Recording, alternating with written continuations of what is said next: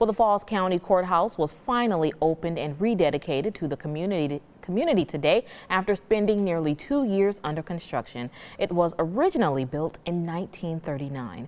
6 News reporter Andrew Moore explains just how important this was for the people in that community. Andrew? For some counties in Texas, the county seat or courthouse represents the center of business and the center of justice for that community. The Falls County Courthouse had been in disrepair for years, but now it's fully restored and is restoring faith in the county for some citizens.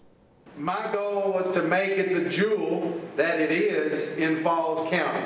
Falls County Judge Jay Elliott hosted senators, representatives, and the Texas First Lady today as the county rededicated its historic courthouse. And while plenty of speakers affirmed its importance, as not just a standard of a landmark, but actually as a center of justice. The true importance would be how it inspired and served regular people walking through the doors. Trudy Porterfield has spent 40 years in Falls County. Her reaction: it felt clean. It felt like, okay, this is the future.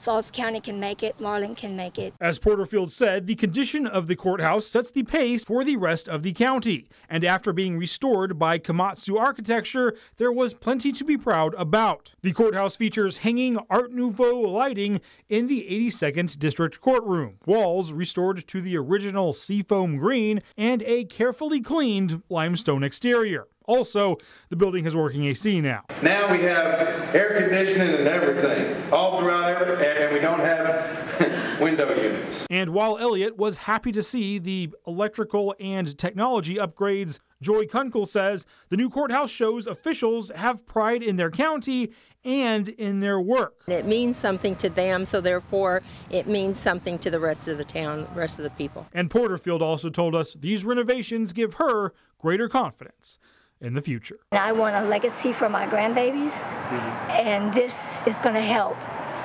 know that Falls County can be here for them to come back to. So it's very important, very important. The whole project cost around $7 million, and state grants covered 85% of that cost, thanks to the Texas Historical Commission. Jasmine? All right, thanks, Andrew. I know they're happy about that air conditioner.